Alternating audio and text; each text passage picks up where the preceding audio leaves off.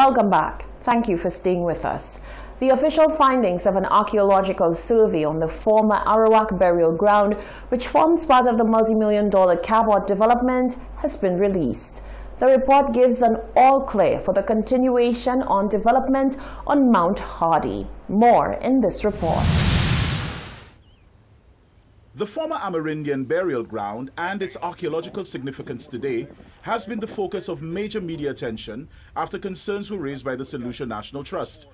The developers, Cabot St. Lucia, based on the recommendations of the St. Lucia National Trust, engaged the services of eminent and internationally respected archaeologist, Dr. Reginald Murphy, to undertake a physical study of the area.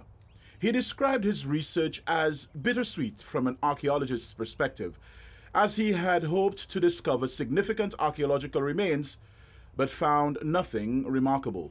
Now, as far as the development potential or the archaeology of the site, we can say it's been almost totally eroded, washed out, natural causes, and vehicular traffic.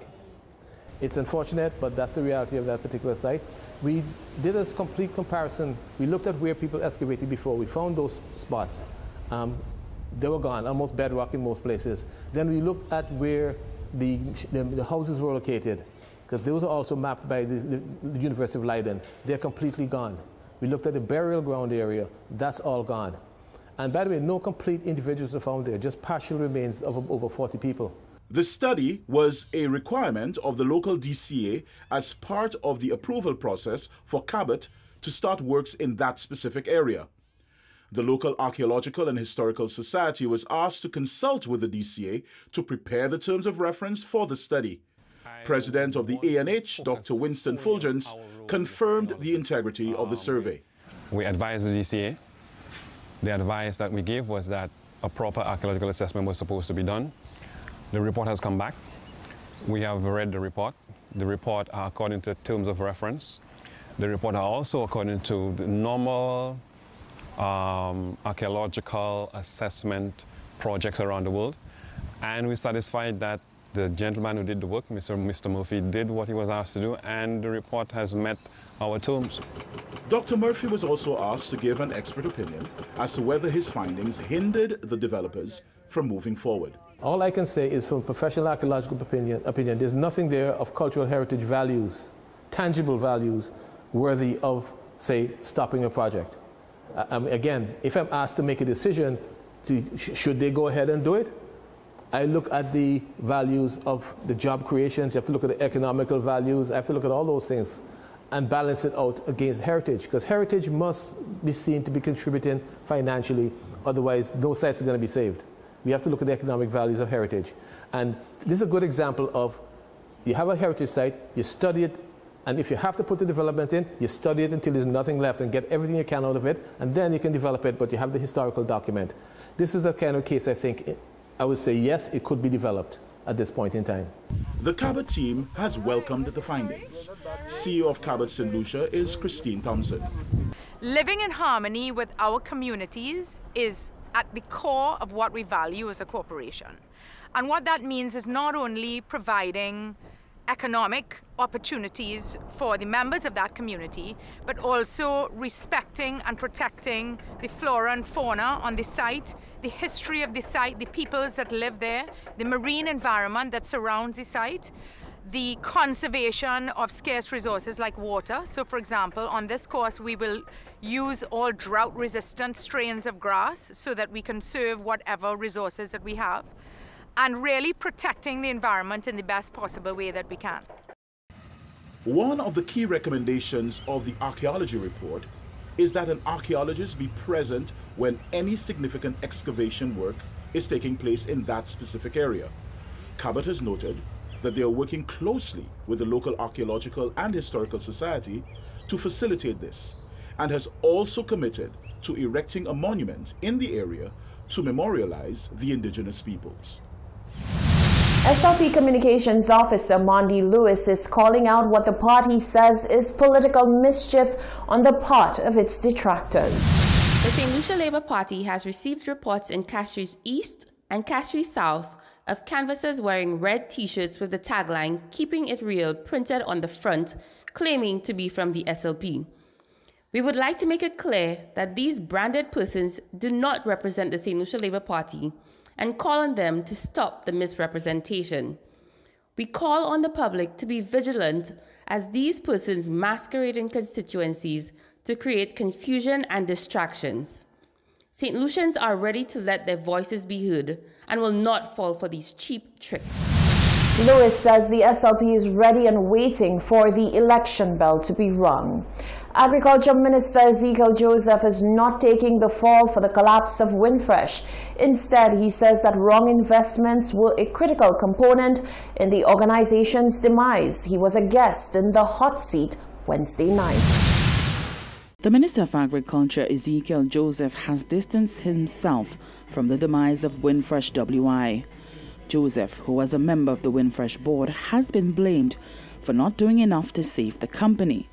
In a hot seat interview on Wednesday, Joseph insisted that being on the board had nothing to do with the organization's collapse. When we came as a government in putting the board together as far as our nomination on the Winfresh board, when we revisit what's happening, because Winfresh is not only St. Lucia, Winfresh is the other Windward Islands, Dominica, Grenada, St. Vincent, the Grenadines, right? That's the governments that own Winfresh, UK and Winfresh WI. What we realized in the case of St. Vincent, the Minister of Agriculture in St. Vincent was on the Winfresh board. What we realized in the case of Grenada, the Minister of Agriculture in Grenada was on the Winfresh board. So my colleague said, well, look, Minister, I think you should go on that Winfresh board with another individual. And it's a good thing they did that, right? Now, what caused the collapse of Winfresh? Yeah, well, people say, well, they blame Ezekiel because Ezekiel is on the board, and Ezekiel should not be on the board, but I mean, it's happening all over the other Windward Islands, so that's not an issue. I didn't put myself on the board, the government put me on the board because they had confidence in me serving on the board. Instead, Joseph said that bad investments were a defining factor in Winfresh's closure. Winfresh bought over a filling company in the cul-de-sac. Now it's called Sunfresh, it's called Sunfresh doing water, right? Winfresh invested in a filling company in St. Vincent called Vinci Fresh, right? Likewise in Grenada, never opened, right? Every year, these companies were losing millions of dollars, okay? Now, these companies, and the structure is so complicated. You have Winfresh UK, that is marketing the banners for us on behalf of St. Lucia and other thing. And you have Winfresh WI, right? Winfresh WI is the parent company, and Winfresh UK is a subsidiary of Winfresh WI. But what was happening is that Winfresh UK was sending resources down to Winfresh WI. And what we realized that Winfresh WI owed Winfresh UK over $10 million. The Windward Islands-based company, which primary activity was the sale and marketing of fair trade bananas, went into administration last year. For the Hot 7 News, Nisha Charles reporting. The United Nations has launched a U.S. $29.2 million global funding appeal to help those affected by the eruptions of the La Soufre volcano in St. Vincent and the Grenadines and other impacted countries. The eruptions of the La Soufre volcano are expected to displace close to 20,000 people, with over 12,700 evacuees now registered in public shelters and in private homes. Entire villages have been covered in ash, buildings damaged, schools and businesses closed, crops and livestock destroyed, and residents left with limited access to clean drinking water. Further eruptions are expected in the coming weeks. The appeal was launched on Tuesday, the 20th of April, by the UN Resident Coordinator Didier Tribault. Basically, this UN Global Funding Appeal that we're launching today intends to mobilize the solidarity from the international community for a response that will cover some of the needs, some of the gaps only for the next 6 months. So we are launching today a US $29.2 million global funding appeal. This is an effort to protect the most vulnerable people that have been displaced all the affected people by this crisis in St. Vincent and the Grenadines, and also the effect that this crisis is having in other neighboring countries. Funding raised will provide immediate life-saving humanitarian aid, including cash assistance and clean water, and support a sustainable recovery, including through repairs to homes and support for livelihoods. Another priority is to continue preventing the spread of COVID-19. We are dealing with a crisis within the COVID crisis, and we fear the risk of spike of COVID cases with people in shelter. This is a very complex situation. There could be more eruptions. The situation can deteriorate very rapidly. The hurricane season is about to start in 6 weeks, and it has already been predicted to be above average. So we need to avoid a multiple crisis scenario. Greater international support is needed. This will allow for us to rapidly scale up, as I said, and support the government to respond to this growing humanitarian crisis. The UN and partners will also assess the economic, social, and environmental impact on countries affected by the volcano, supporting with ash removal and improving environmental health conditions. And now this report from SVG TV on the tour of the Red Zone by the UN team and Prime Minister Dr. Ralph Gonsalves.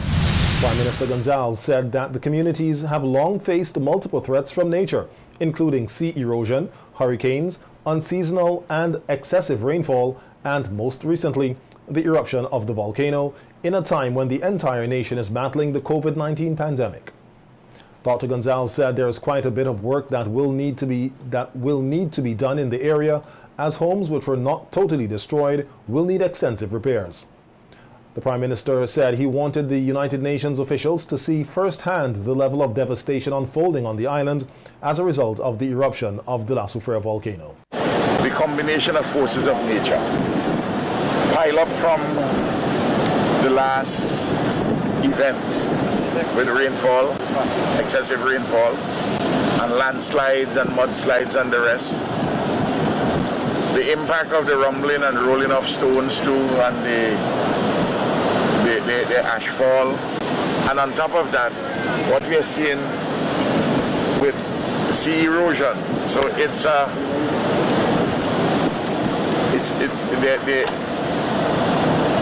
multiple problems. In this case, 3 of them related to nature. That's why several persons in the delegation from the UN using the word to describe here apocalyptic. UN Resident Coordinator for Barbados and the Eastern Caribbean, Didier Trebuch, described what he saw as apocalyptic, noting that his team will be working alongside the government of SVG to provide assistance to those in need. United Nations to help the Vincentians, the people of St. Vincent and the Grenadines, with not only humanitarian assistance, to help the government supply the most basic needs like water, like food, like cash voucher, like health, and help with the cleanup of the ashes and all related environmental health issues, but also to recover from this crisis, to rehabilitate the agriculture, to look after housing and shelter, immediate needs, but also more longer-term needs, so that people can return safely as soon as possible and within the current risks that exist. Now in news further afield, a Columbus, Ohio police officer shot and killed a black teenage girl after she allegedly attempted to cut 2 females with a knife. That's according to officials and body camera footage. The body camera footage has been put in slow motion and blurred by the Columbus Division of Police. More in this report from CNN. Protests in Columbus, Ohio, the scene of another deadly police shooting. This happened minutes before the verdict was handed down in the Derek Chauvin trial, and the victim here is a 16-year-old girl. According to police, the officer fired after the teen tried to cut 2 other girls with a knife. But in the graphic body camera video of the incident, it shows a very chaotic scene. It is incredibly difficult to discern exactly what is happening here, and there are still so many questions that need to be answered. CNN's Ryan Young is live for us in Columbus with the latest. Ryan, what are you learning about this? It is very difficult to understand what's happening in this video. Yeah, absolutely. And then look, protesters even took to the street last night to say they were very upset about this. The fact that they released this video so quickly, you can understand what the city was trying to do in terms of letting people know what position their officer was in. From what we know right now, there was some sort of disturbance call. There was obviously a fight going on. When the officer arrives, he made a split-second decision. Of course, some people in the community don't think that's the right one. We're going to warn you, though, the video is difficult to watch. It's disturbing. We're going to show it to you in real time the first time through. Take a watch. Hey. What's going on? What's going on? Hey, get down, get down, get down, get down.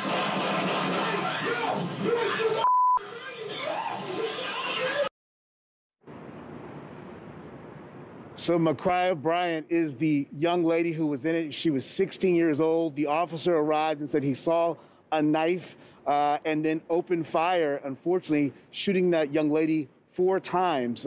She did die. We've also have the video slowed down. The police department actually slowed this video down as they released this video.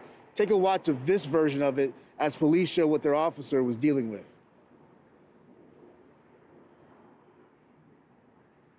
So I'm not sure you still see this video, but right now the officer approaches. There is a knife. There's some movement there, and then he opens fire. Now, of course, there's a lot of people who are upset with this decision. So a lot of questions will be going on. The officer has been put on paid administrative leave. It normally happens after a shooting like this. On top of that, of course, there's calls in the community for more of an investigation. But listen to what the mayor had to say during this difficult situation. Not just the mayor, my father.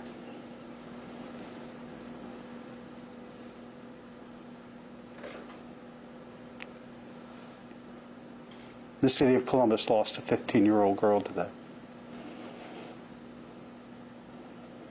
We know based on this footage, the officer took action to protect another young girl in our community.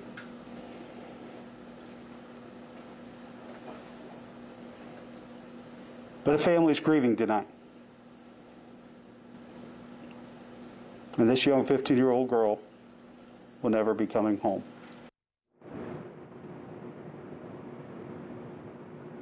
Yeah, you can understand all the emotions that are involved in this. Brianna, look, there are so many questions that are still attached to this. Another police-involved shooting. Of course, someone could say that the officer felt he was protecting the other 2 young ladies. It was reported at one point that Makaya might have actually called police herself for help. So many questions in this, with emotions running so high across this country, especially when it comes to police-involved shootings with black youth at this point. It is just very difficult day ahead for Columbus, and we'll see what happens as it plays out. Brianna? It is, and we know you'll be digging on those questions. Ryan Young for us in Ohio, thank you. You're watching the Hot 7 TV Nightly News. There's more coming up after the break.